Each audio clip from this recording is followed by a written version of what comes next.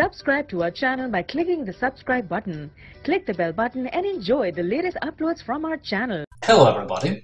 In this video I'll tell you about the tablet mode in Windows 10, why Microsoft decided to make Windows operating system unified so it can be used with all kinds of devices. For this purpose, they added a function called tablet mode. This mode made Windows really versatile. This function changes the interface of the operating system depending on the type of the device where it is installed. That is why Windows can be used with personal computers and laptops as well as with touchscreen devices, tablets, smartphones and hybrid laptops with touch screens. And the user experience with mobile devices will be much better. This function optimizes automatically any touchscreen device, simplifies the menu and puts the system interface into full screen mode, shows application windows in full screen and reduces the size of control element icons.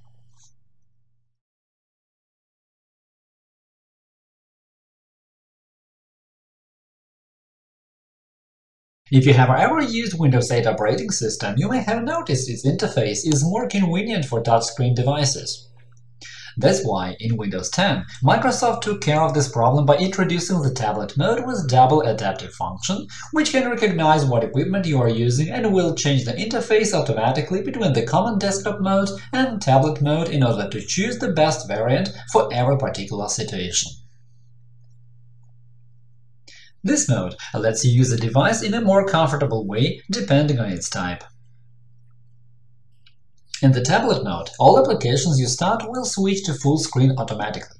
That's why you're not going to see the good old desktop, but you'll be able to access it through the File Explorer. As you must have noticed, the taskbar now has a back button shaped like an arrow next to the Start menu.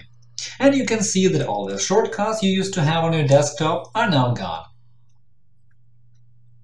Such interface is certainly better for touchscreen devices. The buttons are larger, there is an extra back button, there are no icons pinned to the taskbar, and your touchscreen device will show the screen keyboard every time you select the text field.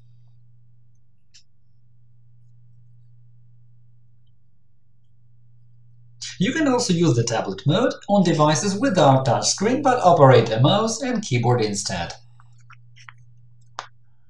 You'd ask me, why would we need it? Large tiles and buttons together with a simplified interface can make navigating the operating system easier for some people, especially for novice and elderly users. To enable the tablet mode, click on the Action Center icon in the taskbar, and the side menu will appear, where you can click and activate the tablet mode. As you can see, the desktop changed at once. To disable this mode, repeat the same steps again, and the desktop will be back to its previous condition. If you open the Action Center and you don't see the tablet mode on the list, here is how you can add it.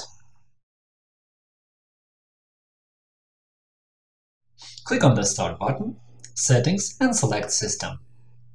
In the Notifications and Actions window that opens, find the section Quick Actions and click on Add or Remove Quick Actions. This is where you can enable or disable showing the icon in the Notifications window. At the bottom of the list, you can see Tablet Mode. Enable it by dragging the slider to On position. After that, it will appear in the Notifications window and will always be shown when you open Notifications. To configure the tablet mode, open Settings, System and choose Tablet Mode from the list. Here you can decide how this mode is used when you sign in. When you choose Use the tablet mode, your computer will start in this mode.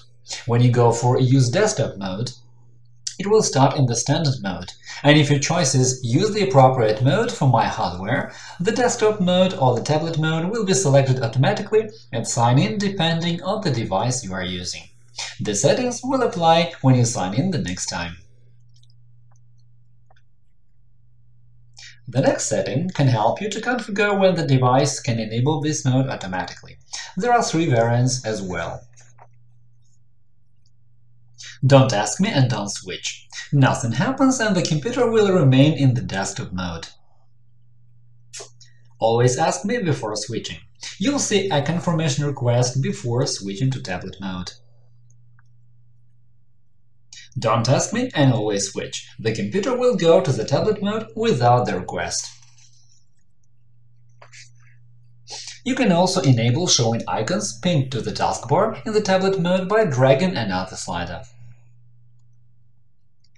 There is also a function to hide the taskbar automatically when the device is in the tablet mode. You can enable all these settings by just right-clicking on the taskbar and selecting them in the menu. Using the Task View button, you can see the list of all running applications for quickly switching from one item to another.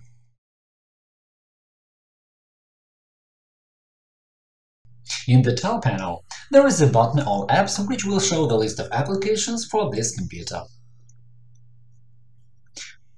Right-click on the necessary one and select Pin to start. The shortcut will appear in the Tile panel.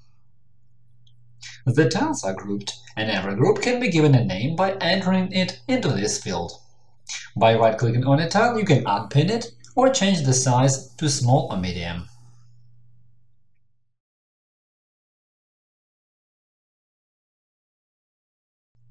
In the tab More, you can choose to pin a tile to the taskbar, open a new window to make the application run in a new window, run as administrator, or open the file location. Moving the running application towards the edge of the screen will pin it to the selected area, and you'll be able to open one more tab in the remaining part of the screen. To close a tab, drag it down, and then you can select another one. The Start button in this mode takes you back to the Start screen. And that is all for now. Hit the like button below and subscribe to our channel to see more if this video was useful for you. Leave comments to ask questions. Thank you for watching and good luck!